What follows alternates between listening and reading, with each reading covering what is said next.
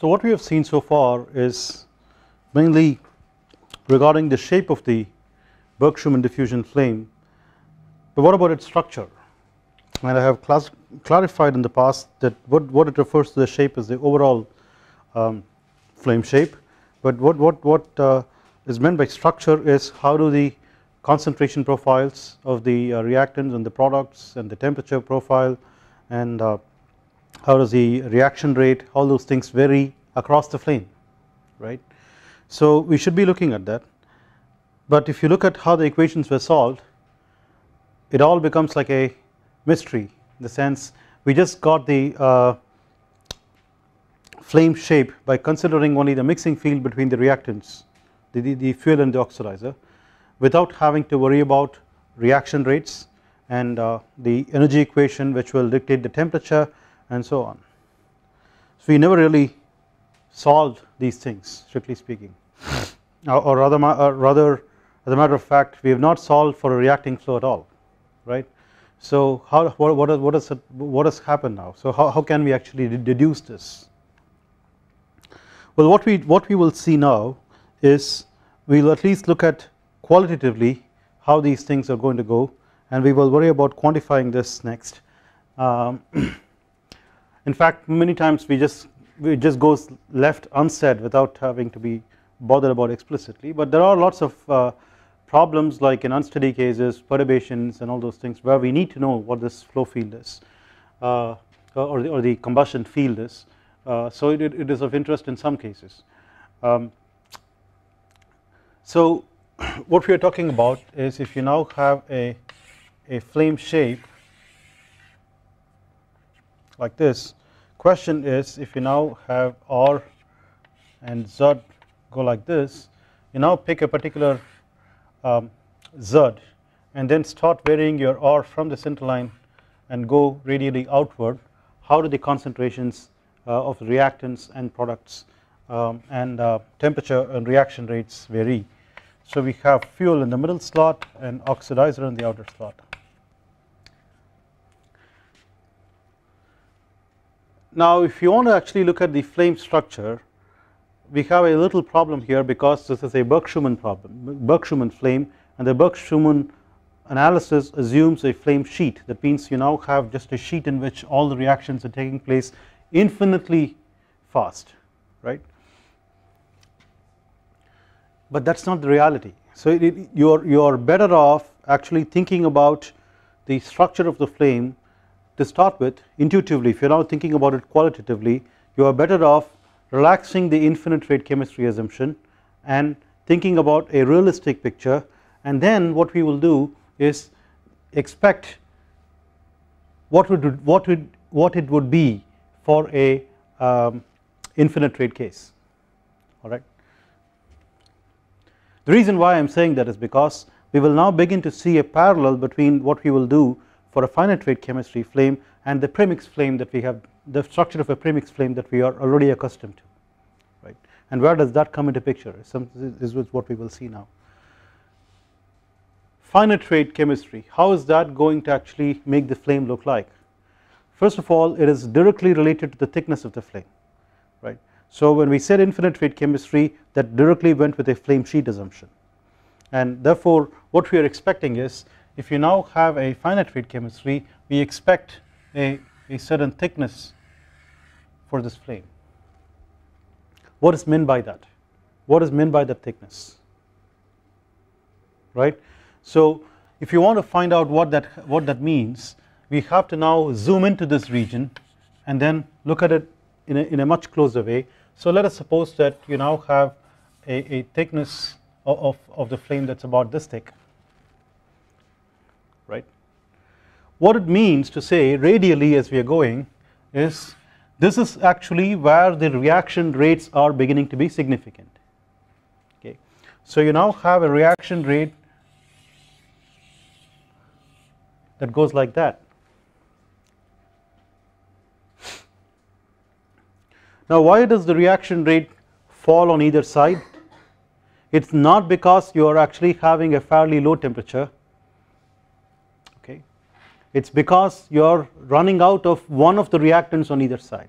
So on this side in this particular picture you are going to have a fuel rich composition, on this side you are going to have an oxidizer rich composition, and these are this is actually diffusing in, and there is a region where they are meeting in stoichiometric proportions right in the middle of this region. On either side the reaction rate drastically falls down because you are running out of one of the reactants on either side. If you now recall, when was the last time we actually had a thin region with a finite thickness though, where we had a appreciable rise in the reaction rates and then a fall within this region? This was in the reaction zone of the premix flame. The premix flame, we had a preheat zone and a reaction zone, and the preheat zone you didn't have any appreciable reaction rates. It's only in the reaction zone you had appreciable reaction rates. So the reaction actually rates grew very rapidly and then fell back again because you are running out of a deficient reactant again on the downstream side, right. So here again on either side you have a deficient reactant because you're fuel rich, and by the time you go there you run out of fuel. Here you're fuel oxidizer rich, by the time you come here you're running out of oxidizer. So there is a deficient reactant on either side. Therefore we should now anticipate that if this is like the reaction zone, right, as we had seen in the preheat premix flame, there must be something like a preheat zone. So the preheat zone there was a convective diffusive balance, alright, and similarly what we are looking for here is if you now have this region where most of the heat is being released, right, then that heat has to be conducted on either side. In the case of premix flame you now had a flow only in one direction and you had hot products on the other side, so you didn't really have a temperature gradient in the product side for a adiabatic flame, okay. So you didn't have a temperature variation in the product side beyond the flame, but in this case the flow is going in this direction, right. Therefore you have hot region over here, relatively cooler regions on either side, okay. So what that means is you're now going to have a region where you have appreciable thermal or heat diffusion that is taking place on either side. So the temperature is going to actually rise from far away on either side and then locally attain a peak, right.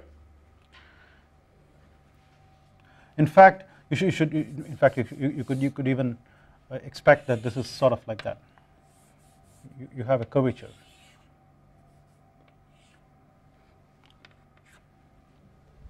Just like how in the preheat zone of the premix flame you had a temperature rise with a curvature, you can expect the same thing over here. Now if you are in the middle of the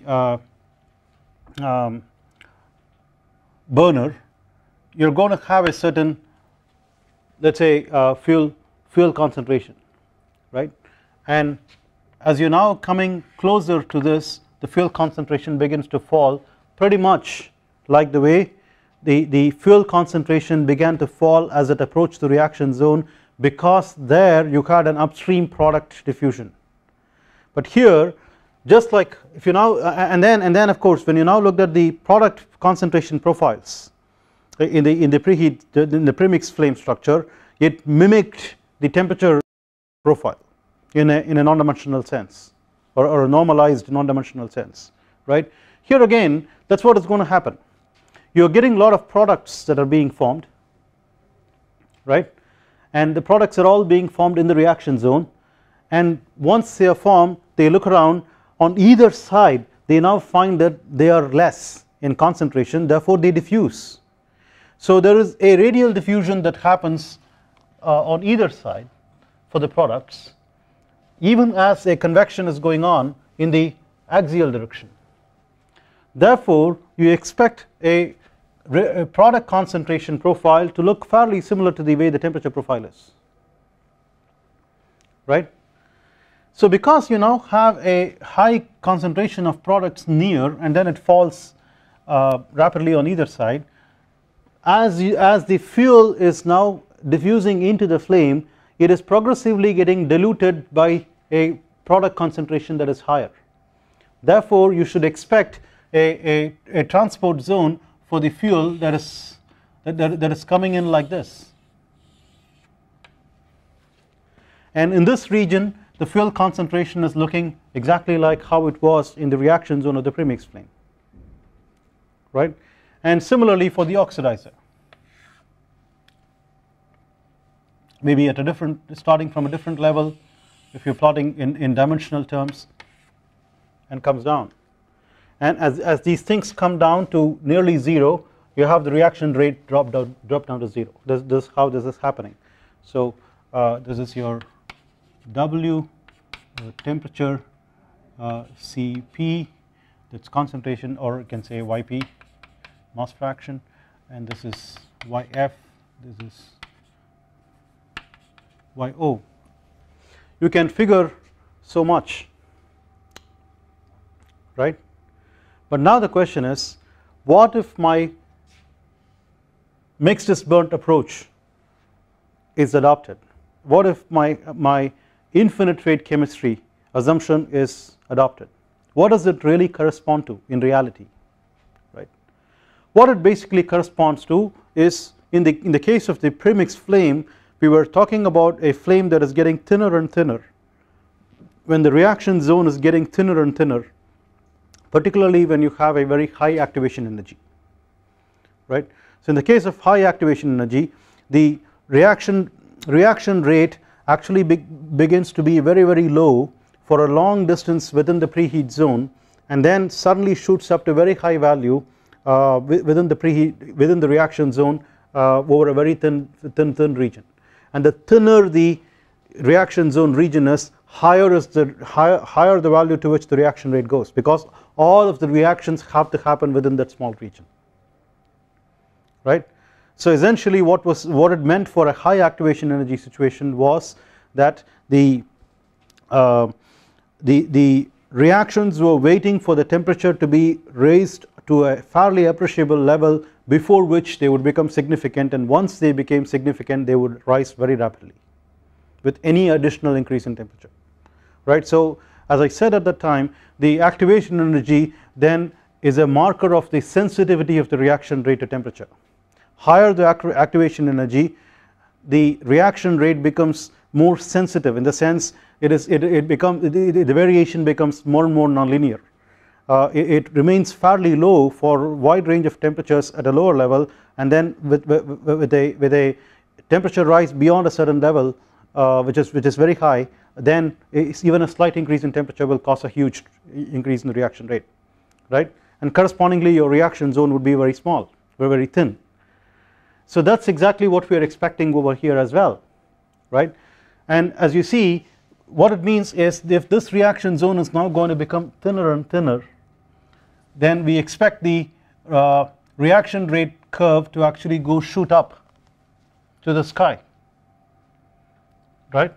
So that essentially comes to a limit where if you have a thin reaction zone, that is a flame sheet, then it should correspond to a infinite reaction rate, right? So from here we should now be able to deduce,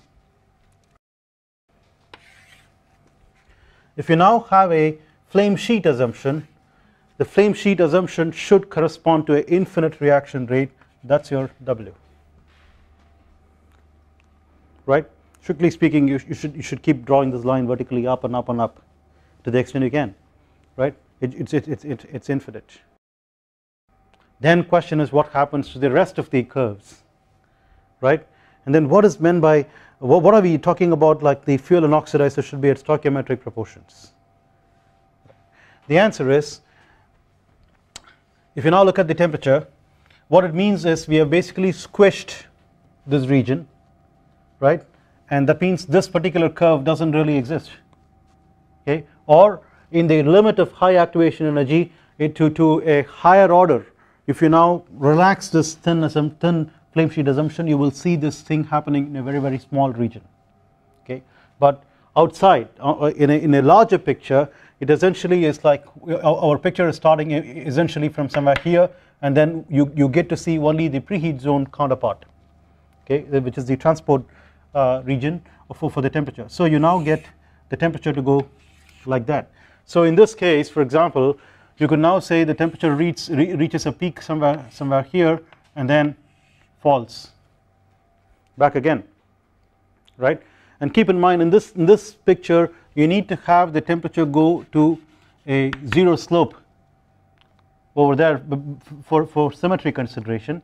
It has to probably go to a zero slope if you now have an adiabatic or an insulated wall, right? So you have to keep those things in mind in trying to construct these temperature profiles in the global picture, and this is actually what's called the outer zone picture in the vicinity of the flame sheet, right? And this is actually an inner zone picture.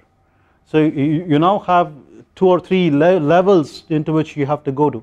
This is like the global picture, this is the outer zone in the vicinity of the flame sheet, this is the inner zone of the flame sheet. That's how we have to think about it. So if you now think about, so the product concentration, as I said, will mimic the temperature, so you can say this is your T and Yp. Then look at how the reactant concentrations would look like. What it means is this is going to be there because the product concentration is decreasing as you go away from the flame sheet. So as you go in near the flame sheet toward radially, the fuel concentration is getting contaminated by the product, right? Therefore you are going to have this part of the curve intact, so it's going to go like this. And what happens then? Does the fuel concentration cut across the flame sheet where the reaction rate is infinite? No, because all of the fuel is getting consumed there, right? So you now have a step jump into the fuel concentration. So first of all we notice that you had a slope discontinuity in the temperature. The temperature is continuous, all right, but it is having a slope discontinuity. What does it really mean? It means that heat is actually being released over here, and this heat is spreading on either side depending upon the slopes. So you have a temperature slope on either side corresponding to a heat conduction away on either side, okay, and obviously you need to have the temperature go like that because you want to have heat go this way as well as that way, and that will correspond to having like a cusp in the temperature profile. That's a slope discontinuity. But as far as the fuel concentration is concerned, you actually have a value discontinuity as well, because you're having the fuel concentration arrive at a particular level.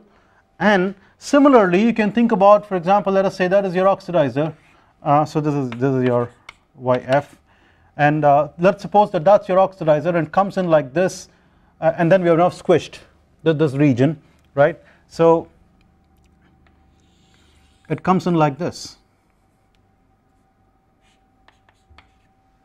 So what is meant by and then it drops to 0, because within this narrow region it just rapidly falls to 0, but now we have even squished this narrow region to a sheet, therefore it has to fall to 0 within that sheet. So what is meant by saying you have fuel and oxidizer in stoichiometric proportions? The answer is very simple. This is the value of the fuel concentration at the flame sheet, this is the value of the oxidizer concentration at the flame sheet, and if you now look at the ratio between these two, it would be a stoichiometric proportion. That's how it has to turn out, right? But how did we figure that? By just doing the mixing analysis without a flame. Strictly speaking, the answer was, if you didn't have a flame, you wouldn't have this curve, you wouldn't have to worry about the temperature or the products, so you're still going to have something that goes like that, something like that goes like that. The moment you found them at stoichiometric proportions, you now said that's my flame surface and that's where the flame is. But if you now go back and look at it in reality, this is how it turns out to be. So you don't have these things, the fuel and oxidizer get consumed. these are some of the issues that you don't find very explicitly stated in textbooks, and you get confused. What exactly is happening in the diffusion flame as you now move a little bit farther away from the flame on either side, or how did we get to locate the flame using the stoichiometric surface assumption and just solving the mixing field. So this is the connection between the mixing problem and the combustion problem in the context of a infinite rate chemistry, which is actually a idealized high activation energy or infinite activation energy version of the realistic finite rate chemistry case. You see, so we will see later on next as in how is it possible for us to actually get these profiles, but right now what we want to do is to stick with the theme on finite rate chemistry. We want to now look at the situation with respect to finite rate chemistry here, because that's what we started doing. The question we have to ask is, are we going to have this kind of a very thin, in fact this is an exaggeration, this picture is an exaggeration, it's not even as thick as this, right?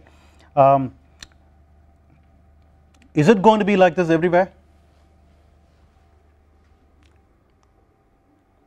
Right. The point was the flame sheet assumption or the infinite rate chemistry assumption essentially meant you have mixing rates that are rate determining when compared to the reaction rates. So you didn't have to worry about how fast the reactions are happening, because they were just waiting to happen, they instantaneously happened once the mixing happened, and the mixing was the one that was slower, therefore we are waiting for the mixing to happen.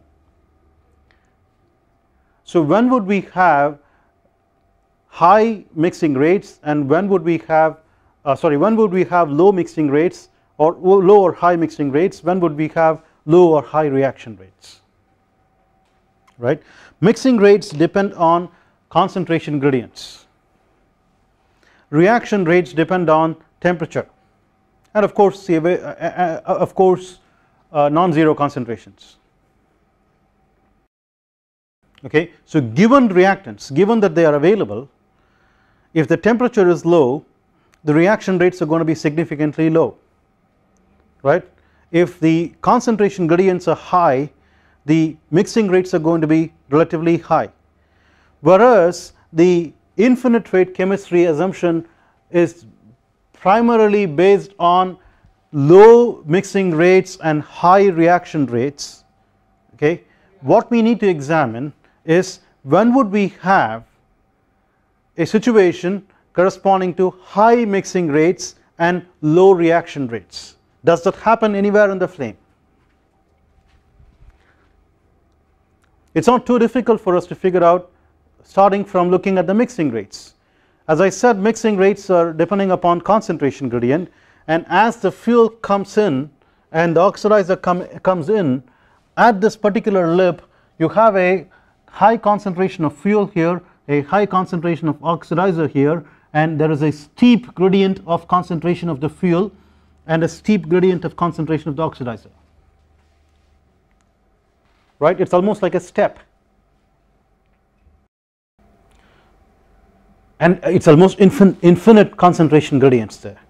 So if you have infinite concentration gradients, they are going to try to rapidly mix right there. Further down a little bit, maybe you have the concentration gradient smoothing out, and therefore the mixing becomes sluggish, alright. But right there you have infinite concentration gradients pretty much, and therefore the mixing must be very, very rapid. Okay, but maybe the reaction rates were even more rapid. Okay, so many times, you know, when you're looking at these mathematical limits, it's a question of if two things go to infinity, which one goes to infinity faster, right? But is that right? We are now going to have, see, we never really worried about the energy equation, right? Therefore we never had to worry about the boundary conditions to the energy equation. If we had to worry about the boundary conditions to the energy equation, what would you do? Of course we pointed out that this this temperature profile should go to a horizontal slope there because you're going to have a adiabatic wall, but that's that boundary. Okay, and then of course we have a symmetry boundary. Those are the boundary conditions in R for the temperature. But what about the Z boundary condition? Right, so the Z boundary condition that you would apply is I'm going to have cold reactants entering this domain. That's what I would do if I just open my tap for my fuel to come in or my oxidizer to come in, right. I'm not going to heat the fuel and oxidizer to the flame temperature and send them in. So I'm going to be sending it at cold temperatures. So my T naught is going to be less than my flame temperature. So as the fuel and oxidizer are coming in and rapidly mix, what would happen? They are still cold, they are just beginning to get heated up from the flame, therefore the reaction rates are pretty low. Low when compared to what? Certainly the mixing rates, because the mixing rates are certainly high. So right there you have a gross violation of the flame sheet assumption. Even if you had nearly infinite activation energy, right, because the temperatures are fairly low and the concentration gradients are infinite. You see, so both of them are actually working against each other in satisfying the assumption that was made. So what happens then, right? So what we want to do now is look at this region a little bit more carefully. So let's do that. So if you're now going to look at only that region, and I'm going to now say let's have like a thickness of the burner wall, right, the inner pipe. That's not at the moment, that's not very significant, but we could think about using the thickness at some stage soon. But at the moment what we are interested in is you now have a F coming this side and O coming that side.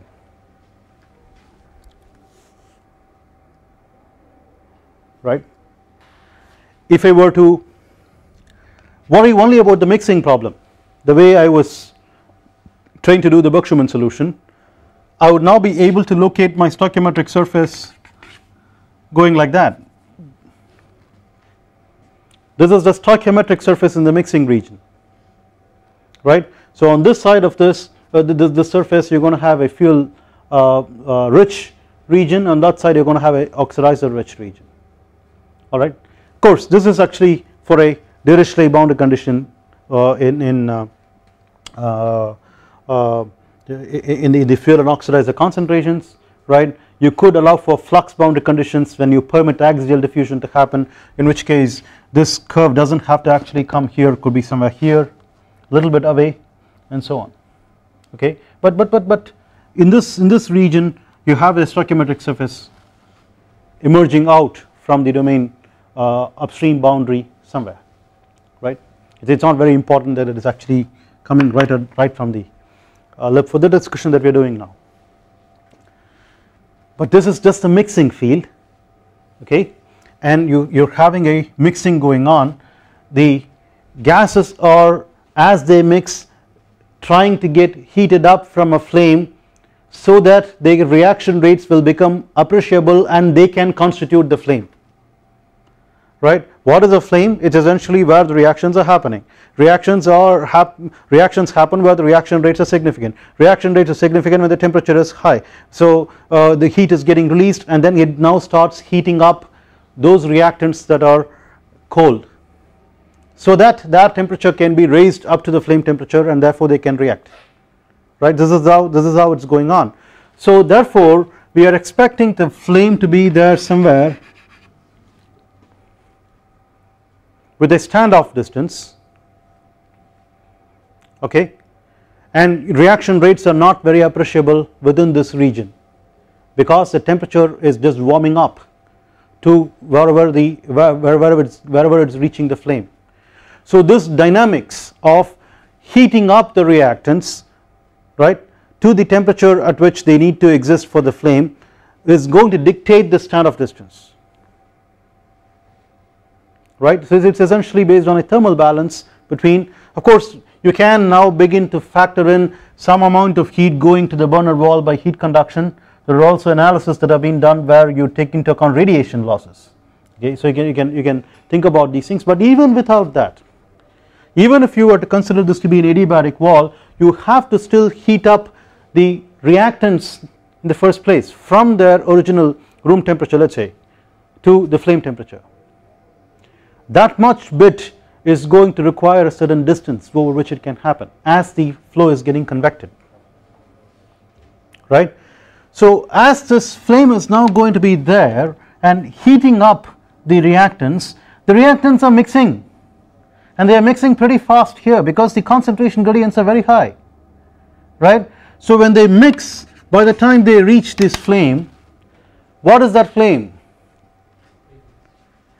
That's no longer a diffusion flame. What's going on? Were we cheating ourselves? What kind of a premix flame are we going to have, right? It is stoichiometric right there along that surface, okay. Because we have the standoff distance, now we can see why I wasn't really worried about whether the stoichiometric surface comes all the way back to here with a Dirichlet boundary condition or whether it would go somewhere else for a flux boundary condition. That's not very important for this discussion, because you have a standoff distance over which you have to figure out how the flame is going to look like, right. So it is the premix, there is a premixing going on, right. It's not quite like a premixed flame, it's a premixing flame. So typically people begin to talk about this as what's called a partially premixed flame, right.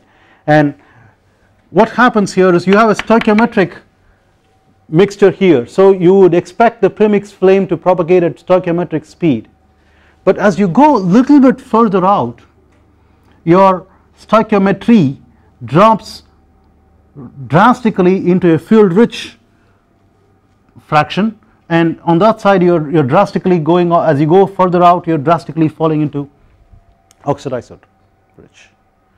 So if you have to think about a premix flame propagation into this, what you have to think about is like a mixing fan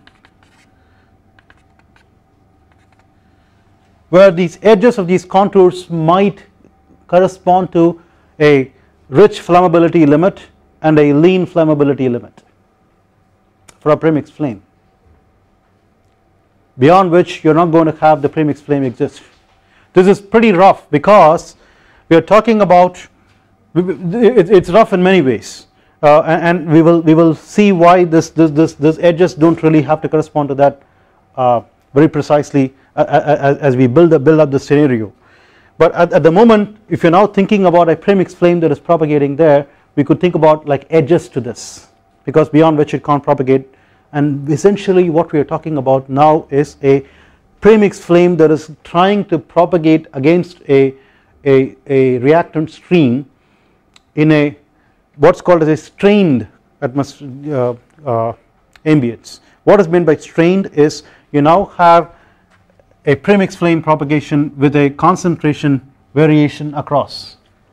That is to say, if you now went back to your one dimensional premix flame picture, we had this premix flame alright, but that was for a particular mixture ratio. Question is, what would happen if your mixture ratio continued to vary across? Can I now have what's called as a mild stratification? That means, can I now say, well, this is supposed to be YF plus YO, right, but can I now say that roughly my YF was like this, a profile like this? That means I had progressively more fuel here and less fuel there, and my YO was like that. We had progressively more oxidizer here. Well, what would happen to that flame, right?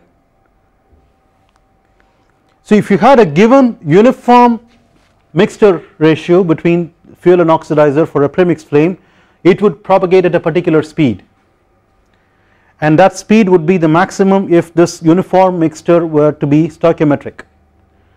On either side of equivalence, unity equivalence ratio, you are going to have the flame speed drop, right. So if you now think about a more and more fuel rich situation here, more and more oxidizer rich situation here, the flame speeds for the flame are not going to be the same everywhere, right.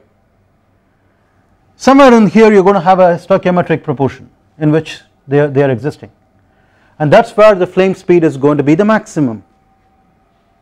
Therefore the flame is now trying to actually propagate the fastest along the stoichiometric surface, and it progressively is slowing down as you go further out.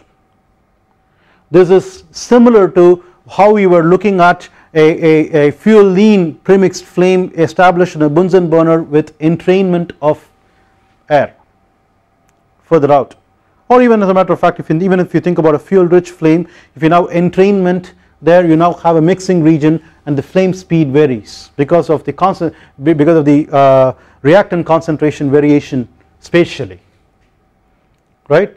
So here what is going to happen is the flame is now beginning to bend,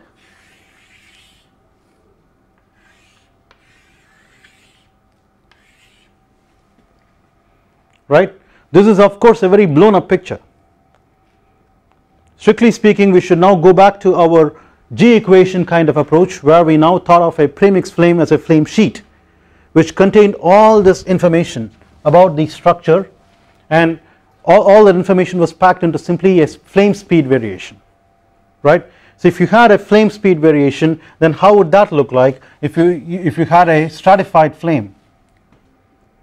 SL now is actually a local function of the equivalence ratio, or see, SL is now a function of the local equivalence ratio, and it is now having a maximum over here, and elsewhere it is now trying to propagate perpendicular to itself at a lower flame speed, and therefore it is now going to shape itself in such a way that it is balanced by the local normal component of velocity, whereas the maximum flame speed is going to counter the full velocity right there, right. That is exactly how we thought about shaping things like Bunsen burner flames and so on, and that is something that can happen over here as well.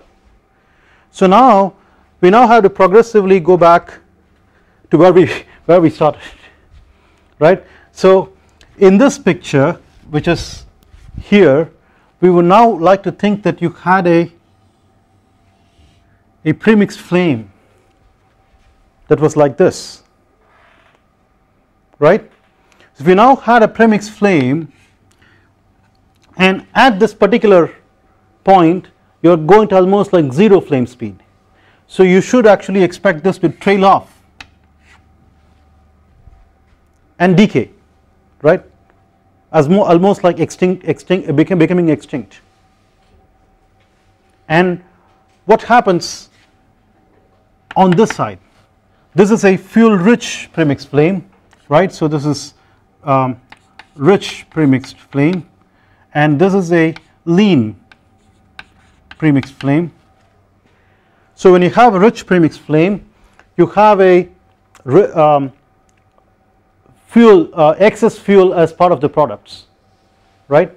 And when you have a lean premixed flame, you have excess oxidizer as part of the products, which can now diffuse to form this diffusion flame. They are pretty hot, right. So the diffusion flame now no longer has to wait to get ignited, right. So you can now have a diffusion flame that is actually emerging out of the stoichiometric surface, where the premixed flame is trying to propagate against the flow the fastest and then trail off, alright. So this is the diffusion flame. So this kind of a structure has now been variously called. Originally it was called by Buckmaster as what is called as a tribrachial flame, meaning that it is a flame with 3 branches, alright. But subsequently most of the literature refers to this as a triple flame, and the literature basically cites the first time a triple flame was published was in 1962 in an experimental work, where you're looking at a diffusion flame with kind of a geometry but essentially with a very mild stratification. That means you have a mixture of fuel and oxidizer of varying proportions that a flame is subjected to, and that gives rise to a triple flame structure. So if you now go back to this picture, we now have to expect that this is happening somewhere here.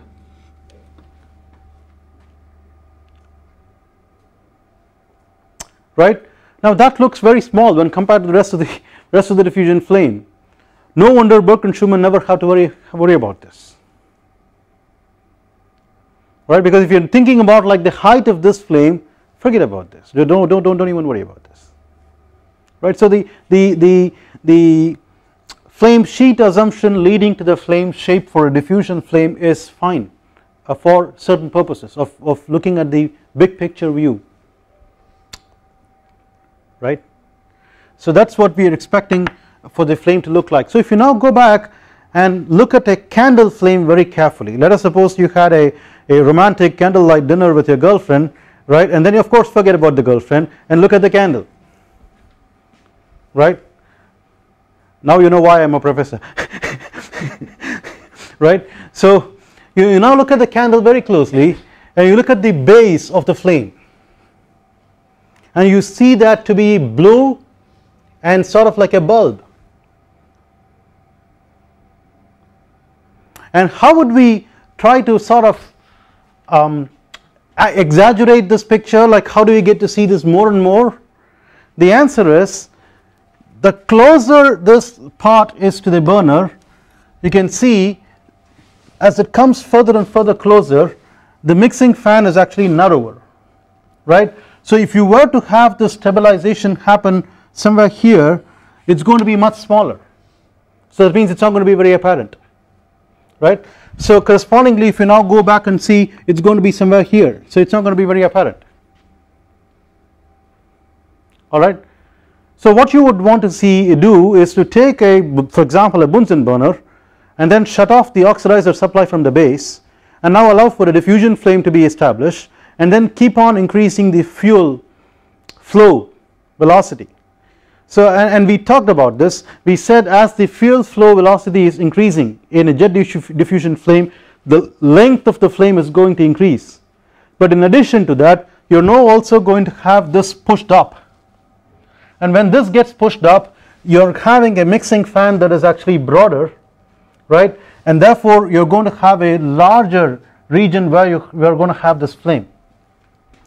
So in the literature, when you now are getting down to something very close, you don't really see these three flames separately. In fact, you can think about these three flames. If you now go back and think about how we got these flames, right, the three flames, this is from the G equation, right, the G equation kind of approach. The G equation kind of approach is assuming a flame sheet, and a flame sheet for a premix flame is valid typically in an infinite activation energy kind of, or a high activation energy limit.